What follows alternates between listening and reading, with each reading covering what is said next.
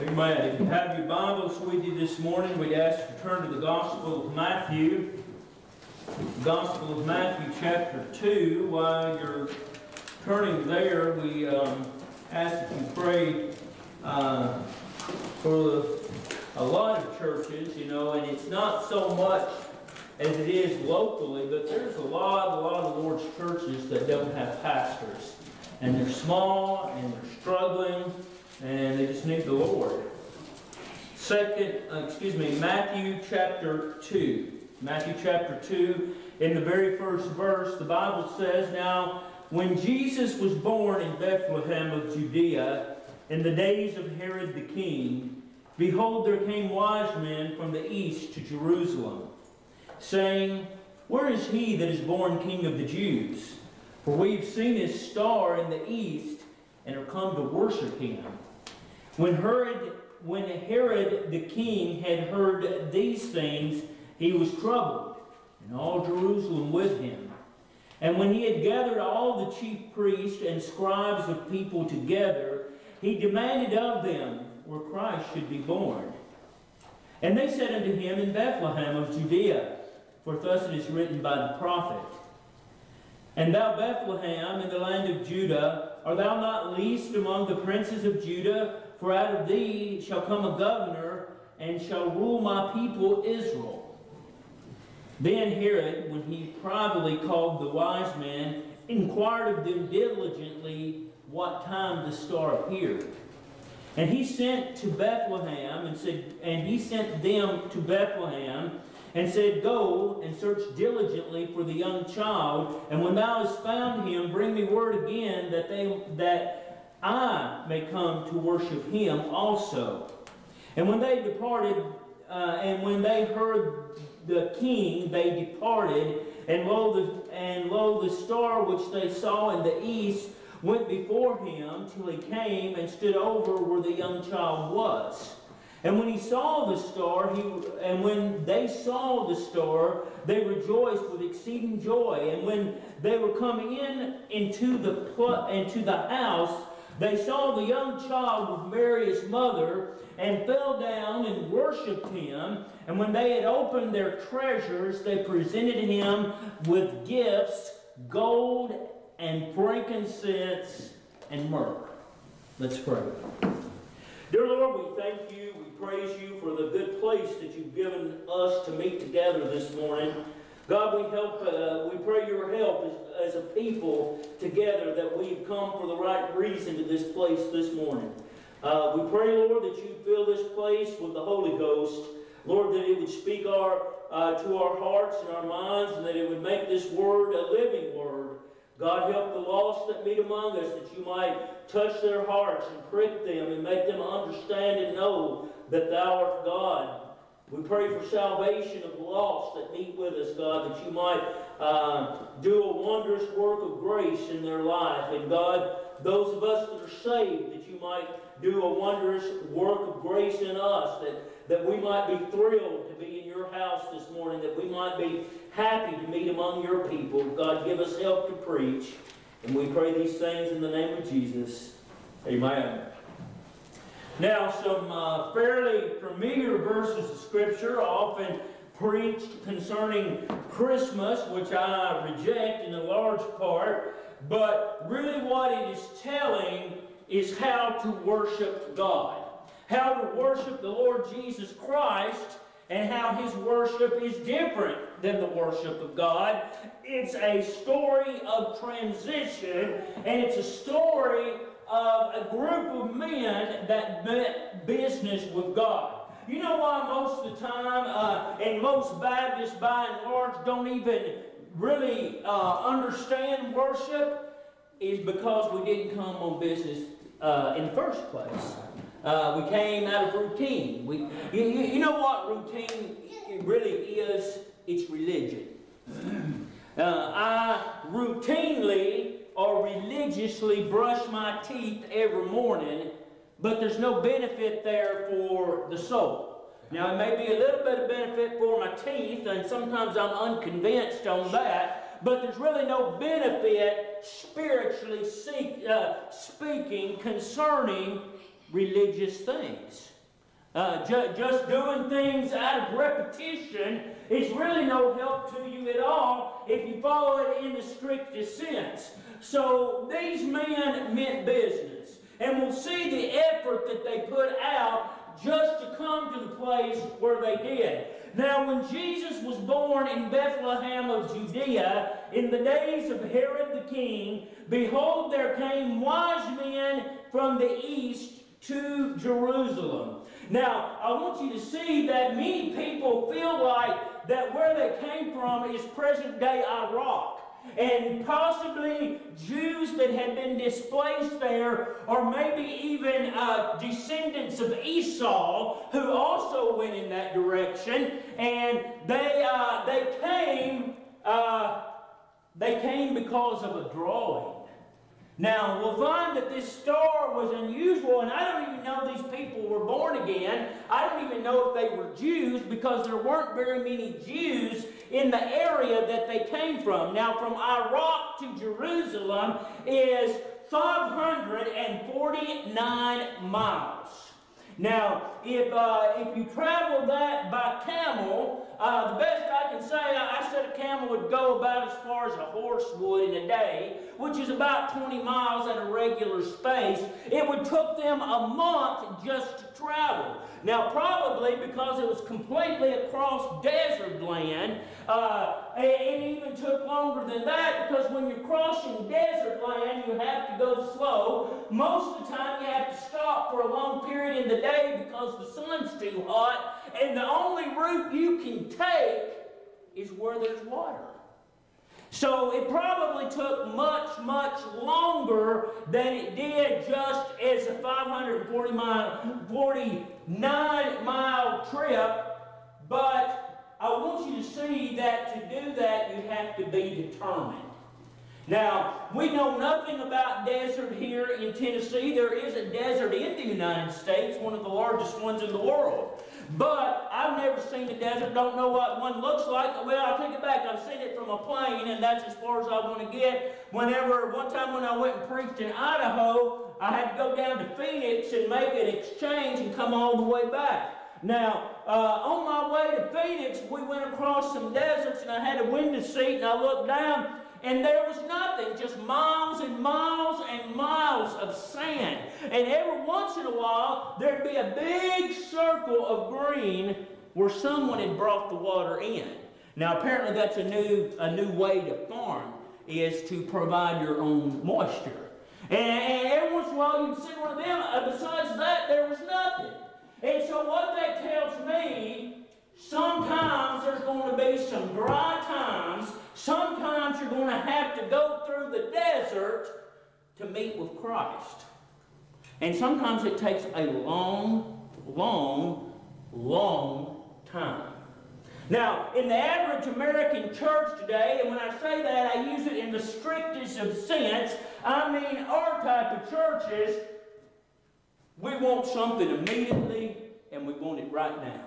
See, you're not willing to travel through the desert. You're not willing to go the long way around. But if you really want to meet with God, you better change your thinker, because that's exactly what it takes if you want to meet with God. So we find a characteristic of these men, if they were Esau's descendants or whomever they were, the Bible calls them wise. The Bible says they're intelligent. The wise man said, the Bible said, the little Christmas songs, We Three Kings of Oriented are. There's never indication that they were royalty. All it said was that they were smart. It never says there were three of them. It could have been a whole band of them. I don't know. The little three men of Oriented are, that's just because they brought three gifts. But you know what? It didn't say every one of them brought a gift, did it?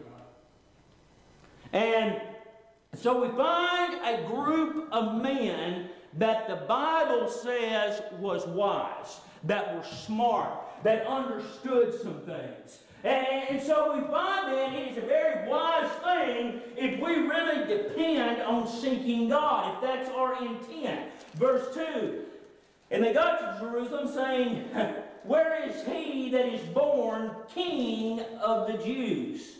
For we have seen his star in the east. They came from the east side of Jerusalem, back west toward the Holy Land, and we are come to worship him. Now, I want you to, if you underline in your Bible, you underline the word worship, because, see, that means business with God. We're going to see that everything we do is not worship. You know what? It's a wonderful, joyous thing, and I love it. But mostly when I preach, what we're really doing, if you get it down to where we're at, we're just studying the Word of God. Yeah. And there's nothing wrong with that. That's a wonderful, blessed thing to do. But it's not worship. It's not coming before the Lord with your hands lifted high. It's not coming before the Lord and saying, blessed be the name of Christ. Blessed be the Holy One of Israel. It's none of that. So they traveled over 500 miles across the desert just to worship. Just to come. And you know what? Jesus at this point was a child. Probably about 2 years old. And you know what? They didn't even come for a sermon. They just wanted to worship. A 2-year-old child doesn't preach. Now, Christ could have, if he wanted to at that age, but he submitted himself to the flesh, so he didn't. See, like my 2-year-old grandson back there, he can't preach a sermon. One reason he don't have a 2-year-old don't have good use of the language yet. And so all they come to do was worship God. They weren't interested in a sermon. They were interested in worship. Verse 3. When Herod the king had heard these things, he was excited. He was troubled. And why was he troubled? It's because the title that these men said, I'm come to worship the King of the Jews. Now, that's the next element. If you really want to worship, he's king. He's king. He's the one. He's first thing. You know, that's one thing with Armenian doctrine concerning salvation, when you can accept him when you're ready. That gives him no kingship. See, you don't have to, you know, Queen Elizabeth, the longest reigning monarch in English history, you know why she's queen? Because what she says goes. And everybody says, well, now they're under a different side. You know what? Every day the Chief of Parliament goes to the Queen and says, what do you think about this? So she is in control. And see, this morning, the Lord Jesus Christ is in control. And if you come to worship him any way but that way, I don't know who you're worshiping, but you're not worshiping the King. And so we find then that what upset him was he was afraid of his own ruling power to be taken away. That was the whole time. Now, remember, this Herod is an individual that rules for the Roman government. Jerusalem and all of Israel was a defeated people. They didn't have rulers of their own. They were part of the Roman Parliament. They were part of the Roman, the entire Roman Empire. And that's what upset him. Uh-oh, my gig's up. If there's a king rising up over here, I'm no longer top dog. You know what leads to a idea that you want to be in full control is vanity. That's what leads to it. And we better be very cautious of vanity. And so this vain king was upset that the possibility of another ruler was on the way. I also want you to see who else is upset with them, and that's Jerusalem, the very center of Jewish activity. Because see, and you remember on the night before the Lord Jesus Christ, or the day of Jesus' crucifixion, they wanted him dead. Remember, it was the Jews that went to the Roman governor and said, kill him. It wasn't the Roman people. He was ready to let him go. But the Jew says, I want him dead. And that's exactly what happened. And so the reason they were upset, they didn't want the apple cart upset. You know what? We live in a day and age, if everything don't go ta-da, ta-da, ta-da, we get there, we sing a few songs, we have a little prayer, we have some Sunday school, we have some preaching, we go home, eat a bite. You know, if it don't go just like that, then everybody's upset, and if you do anything else, you're a strange bird. But I want you to see, that's the very same problem they were having then. They were scared, man. This is not right. They're doing things. They're worshiping without going to the temple. They're worshiping without sacrifice. This is upsetting to me. And so all of Jerusalem got tore up because these men of the east came down, and what their desire was to worship Christ. You know what? Most Baptists today, if we came in the frame of mind to worship, it would upset a bunch of other so-called Baptists. And so you have to kind of question yourself why you came.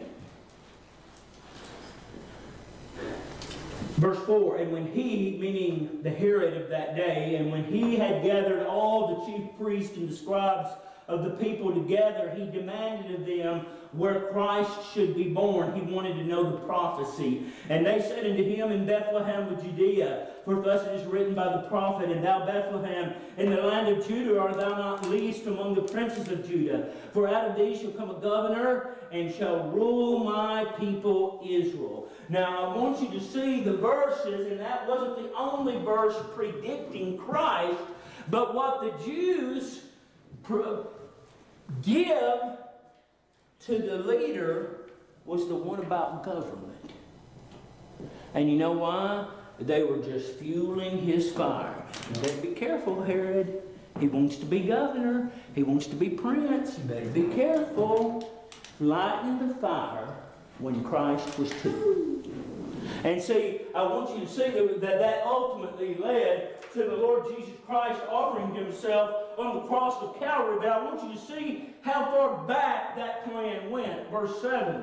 Then Herod, when he had privately called the wise men, inquired of them diligently what time the star appeared. Now again, I want you to see, I don't know the nature of these men, but they were stargazers. And that can be good and that can be bad. A lot of what we call horoscopes, and you better keep away from them, is nothing more than stargazing. So I don't know what the origin of these people were, but we find Herod say, when does this thing show up? And they told him about 2 years ago. So either they had been in transit for 2 years, or they had been planning for 2 years to come. Now, how long have you been planning to meet with Christ? You're like, well, I have no idea what you're talking about. Yeah, and usually I don't either. Because most time we don't put any plans into it at all. We know Sunday morning at 10 o'clock we're at church. That's not planning. That's not preparing. And so we find then that they, whatever kind of people they were, they had a little stargazing about them. And so they give this information to the ruling person. Verse 8, and he sent them to Bethlehem and said, go and search diligently for the young child, and when you have found him, bring me word again that I may come and worship him also. Now we know what his plan was. It was to kill the Lord Jesus Christ as an infant, and we know that they followed through and killed all the males younger than 2 in that time and in that place, but the Lord God of heaven had already made them an escape to the place so they get away from them. But I want you to see the very one that wanted to kill him, Herod, with the very plan to take him out, says, hey, I want to come worship him. You know what that says to me? Anybody can say it. Yeah. Anybody can say, hey, I come to worship, and be just as full as the devil as they can be. I know where Satan's seat is. That's what the inspiration, the inspired writing of John to the 7 churches of Asia. He says, I know where Satan's seat is. And so we find then, it has to get back to this. Why did you come? Do we know what worship is about? In 2020, do we really even know what it's about anymore? And I'm not certain we do. I think we've got a little bit too used to routine and too used to, oh, this is how it ought to be. But the thing of it is, the way that we frame out our services, and again, I believe everything should be done decently in order. But you know what? Having this first and that second and that third, there's no Bible to it. Never are we ever laid out one way to have a church service or to worship God. Never whatsoever. And so what I ask you, and it comes from the heart, did you really come to worship? Did you really come to lift up Jesus' name? We are come to worship. So this part of worship meant business to these individuals. Verse 9, and when they had heard the king, they departed, and lo, the star which they saw in the east went before them, till it came and stood over where the young child was. Now, can you imagine all those months and all that time they were traveling, and the star was saying, go this way, and go that way, and go this way, and finally it stood still right over the house where they were. See, that's the next element. Be led of God. And whatever He tells you to do, you do it. If it sounds ridiculous, do it anyway. If it sounds stupid, because see, what we're going to see about worship is that it offends the flesh. It bothers the flesh. And you know what? From what I can read about it and what I've learned about it, it all gets back to humility. We don't want to be embarrassed, do we? Right. We don't want to be different. We don't want to look strange to the rest of the people around. And I think that's our biggest hindrance in 2020 is that we want to fit in. You know what that's called in the modern day? Peer pressure, right? Do you think it could be church pressure? Do you think it could be a thing such as this is how we've always done it pressure? I believe there is. I think that's almost a certainty in the day that we live. And when they saw the star, they rejoiced with exceeding great joy. Now the star quit moving. It's over the little house where they live. And they were like, woo! We're here, we're here, we're here. You ever do that when you get to church? I'm too busy unloading Joey, right? Ladies, you're too busy getting the pots out of the car, right? I'm just saying, I don't mean it bad, but I know the reality of life. But what they did, whoo, we've made it. We've arrived at the place. We're going to meet Christ. We're going to meet the Lord Jesus Christ. We've made it. And you know why? You know why that we don't do that? We don't anticipate meeting Him when we get there. See, they were full of anticipation. They were excited. You know what? I bet if you walked a road across the desert 500 miles, you'd be pretty excited when the journey ended too. And so we find, before even going into the house where Jesus and Mary and Joseph lived, they were done rejoicing in the Lord. Verse 11, and when they were coming to the house, they saw the young child with Mary, his mother, and fell down. You ever done that before? Don't lie to me. I know you ain't. I grew up in a group, a church that weren't Baptist, and I've never seen anybody fall down. What's that sound like, Jared? Sounds Pentecostal to me, don't you? If you don't believe that, go down there where Mama goes. Only bunch I know that does it.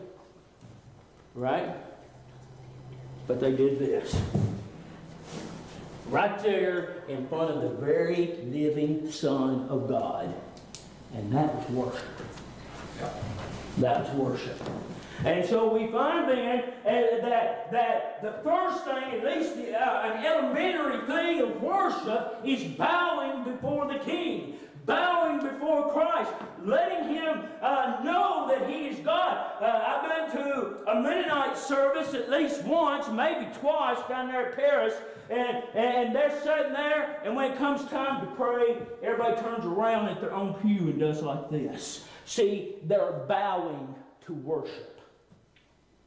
See, prayer is important to them. And most of the time, we pray standing up, and myself included.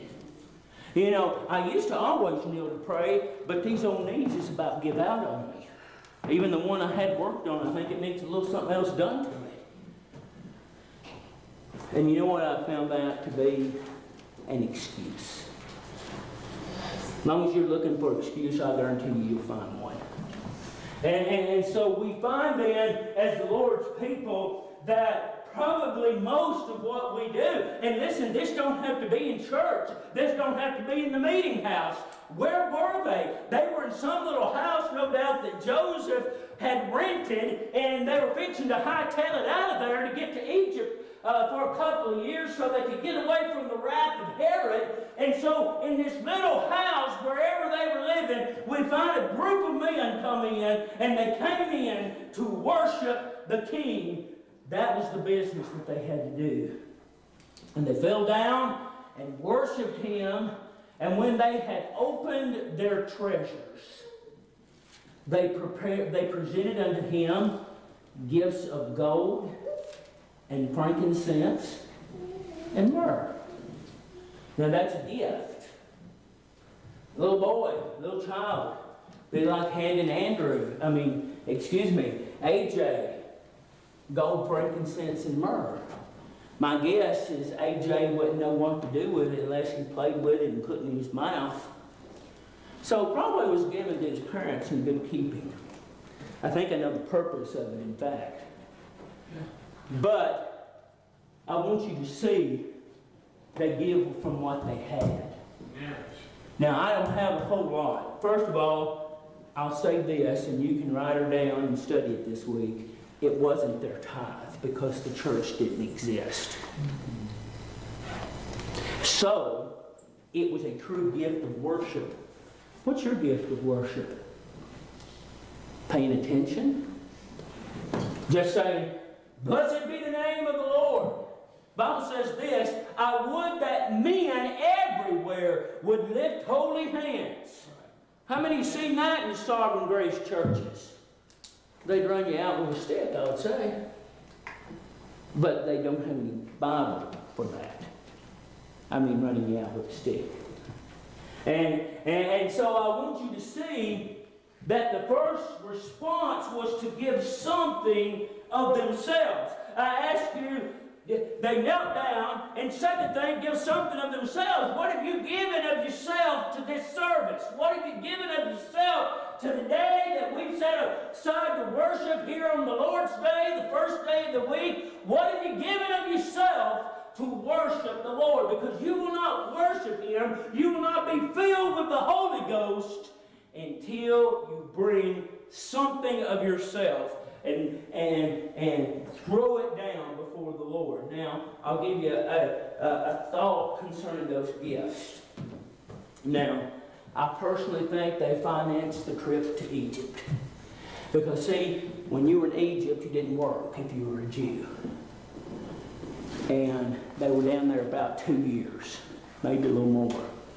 They needed something to live on. You see how God always provides. Do you see how He always does something? Because listen, those items were costly. They were expensive things to have. And God probably provided in that way by the gifts of these men that came. You see, God is going to use that. If you choose to worship this morning, God will use it for the edifying of his people. Gospel of Matthew again, this time a little further over. Chapter 4, verses 9 and 10. Chapter 4, verses 9 and 10. The Lord Jesus Christ in his teaching, and saith unto them, all these things will I give thee, this is the devil, if thou wilt fall down and worship me. Now, I want you to see, if we're desiring personal edification, it's a trait of Satan himself. And you have to be very, very careful. And I want you to see the bowing again. See, that's elementary to worship. He said, just bow down and worship me, and the whole ball of wax is yours. You know who people bow before today? The Pope and the Cardinals. They love that worship. Mother Teresa, everybody thought, oh, she was. I saw a Baptist preacher quoting Mother Teresa the other day. I was like, God help me. People worship her, don't they? Sure do. She's been dead for, what, 25 years? Still, that's all you hear. She's worshipped. I guarantee you, if you went to her gravesite, you'd find some good Catholics down there doing this just right here. That's preserved for Christ and God. They don't belong to them. And so we find then that there is an inner desire of fallen man. We like to be praised ourselves. We like to be kind of be worshiping. You know, most Baptist churches during the last prayer, the preacher heads for the back door, and all people that are dismissed run by. I don't see nothing wrong with that, a little formality in my taste. But anyway, there's nothing really wrong with it. But see, the thing you do, and y'all all done this, I know you have, you go by and you shake hands, brother, I really enjoyed that message. Well, did you? First of all, did you? And secondly, it's this right here. Right. Oh man, you're worshiping him. And man, I've seen some good preaching in my years. And, you know, isn't that wrong saying, you know, but I try to, every time somebody says that, we'll give the Lord the praise. Yeah. You know why? Because he's the one who deserves it, not me. Right. The Bible says I'm just a mouthpiece. And so we find then that Satan is out there and men are out there desiring praise as well. Jesus answers Satan and says, then saith Jesus unto him, get thee hence, Satan, for it is written, thou shalt worship the Lord thy God, and him only shalt thou serve. Go over to 8 with me, Matthew chapter 8. And really the Bible doesn't have as much in the New Testament to say about worship as you might think. Matthew chapter 8 and verse 2. And behold, there came a leper and worshipped him, saying, Lord, if thou wilt, thou canst make me clean. Now, what was the leper's worship? It was acknowledging the power, the all-enduring power, nothing interfering, the power of Christ. Right. If thou wilt, make me whole. So how powerful do you think Christ is? Now, you know, I hear a lot of people, you know, and there's really no splitting hairs, but they believe in the sovereignty of God, but do they believe in the sovereignty of Christ? Because he's just as sovereign. Remember what he said? I think can't remember which apostle, disciple it was now. But he said to him, he said, I saw you under that tree this morning. You remember that? He knows where you're at, and he knows what you're doing. Because why? He's sovereign. He knows all things. Now, I want you to see this leper had enough understanding that says if you want to, you don't have to, but if you want to, you can make me whole. He didn't demand of God. And you know what? I believe that little leper understood that you can't demand anything from God.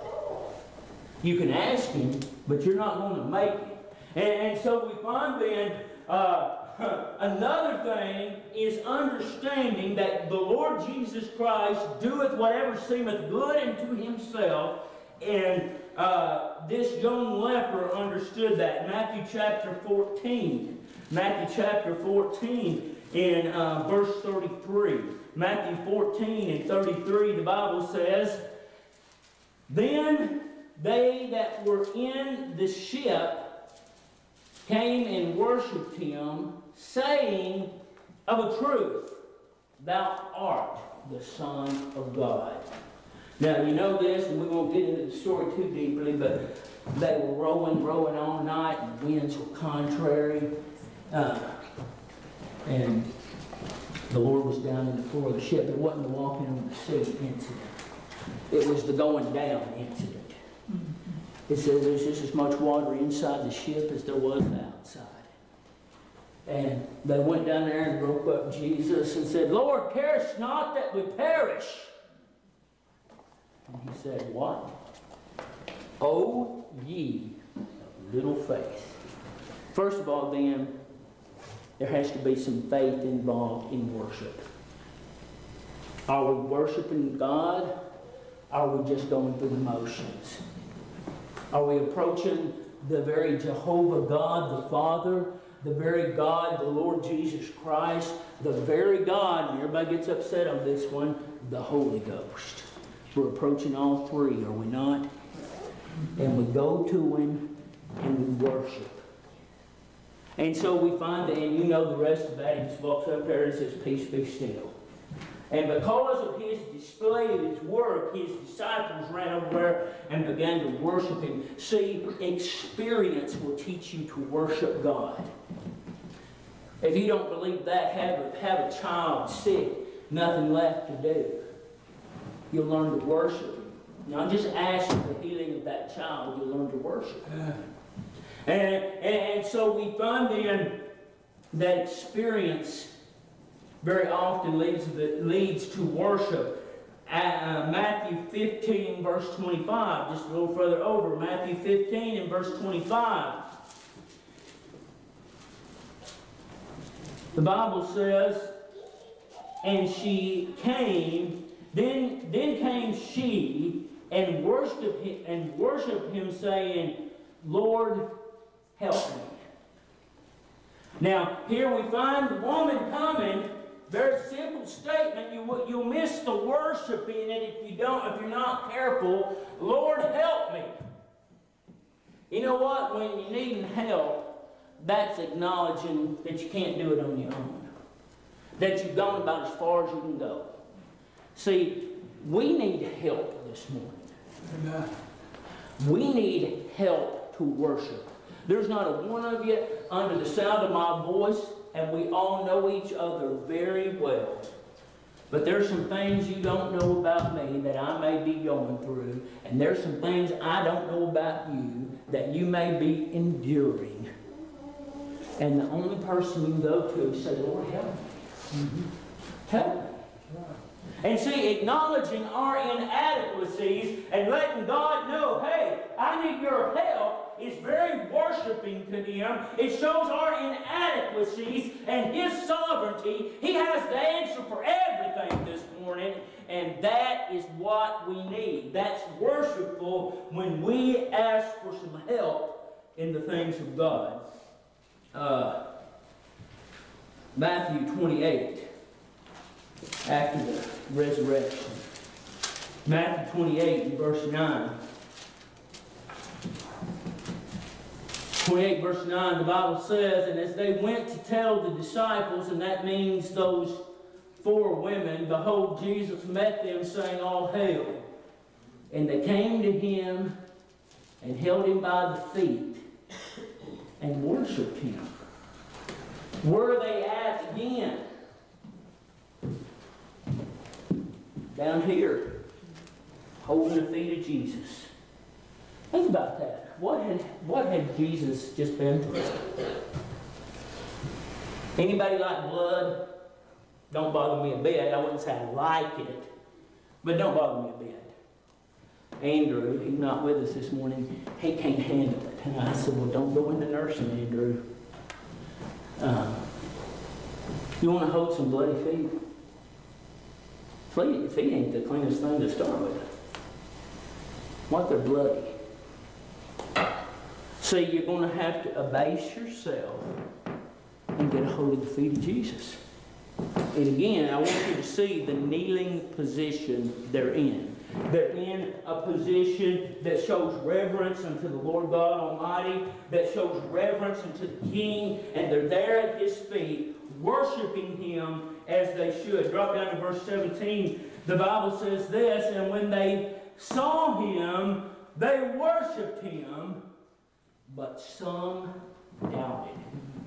Now, this morning, if I got down and I said, "Blessed be the Most High of the Lord," some of you are going to doubt. Right? Just calling a spade, right? So if we had something like that, are there doubters among us? You know, see, the Lord Jesus Christ took care of Thomas's doubting, didn't He? And I really believe if we come into Him and worship, He'll take care of yours too. And so we find then that a lot of what we see in this is just abasing ourselves and getting rid of the doubt, getting rid of what's wrong and what's right in man's eyes, and simply worshiping the Lord. Now, I want you to look with me in Acts chapter 18, and we're going to close up here in a minute. And I want to show you a couple of things why people probably don't like it. Acts 18 in verse 13.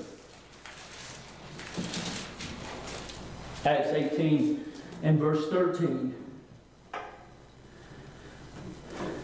And saying, "This fellow persuadeth men to worship God contrary to the law." Now, the person that they're talking about is Timothy. And say, you know what? It's Timothy here. He's worshiping, teaching his bunch to worship against the law. In other words, they didn't come with a sacrifice. They didn't have their turtle doves. They didn't have their lamb that wasn't cut up. What's wrong? See, that's most of us today, is it not? You know what? I really, and some of you may have seen it on Facebook, but I saw a primitive Baptist meeting kind of in progress, and I always thought primitive Baptists were like this. You know, worse off than we are. You know, they don't use music. But man, them people worshiping. Had them hands up, men down around the building praying. And that's just for the man up there preaching. See, they were worshiping. I don't think they were doing it to be seen. I don't think they were doing it to be heard. Yeah. I think they were worshiping. And you know what? That's good. That's good. And so I found from this verse, a lot of what we do is stuff we've been hung up on because it's all we know. It's all we've ever seen, all we've ever done.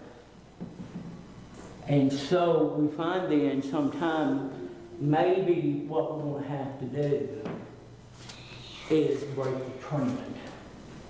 Because see, the way that, and again, I don't mind order, but there ain't no biblical way to have a service as far as the order and what we do and what we say and all that. So maybe we should come just to worship, just to put Him before the throne. Gospel of Matthew chapter 15, and we're going to close. Gospel of Matthew chapter 15, verse 9. Oh. Matthew 15 and verse 9. But in vain they do worship me, teaching for doctrines the commandments of men. Now I love good doctrine. God's in control. The atonement was for His people. The church was set up way before Pentecost. I like all those good things. But you know what? There's no doctrine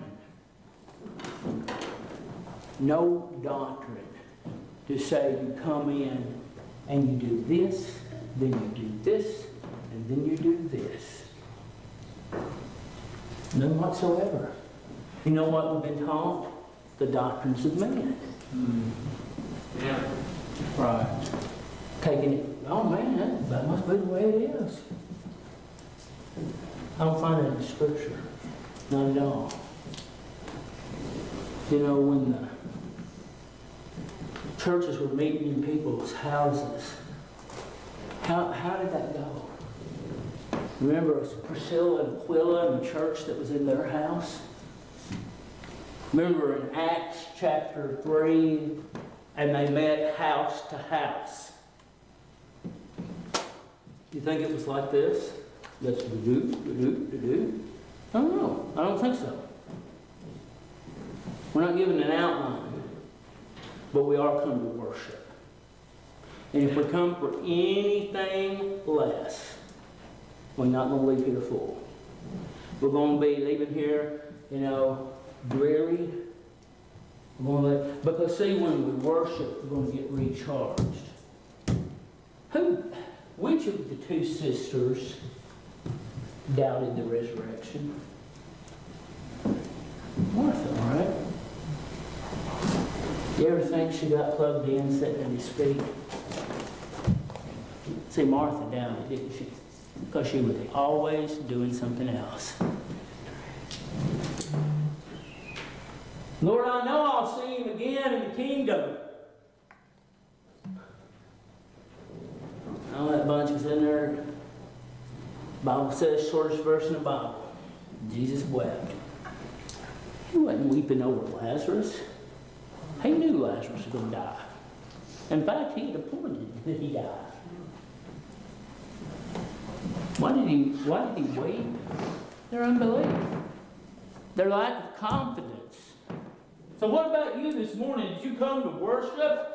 Or one more Sunday to check off the list? I was down at New Testament. Why did you come? When are we going to lift him up? When are we going to give him praise? Maybe even go a little further. When are we going to be down on our knees?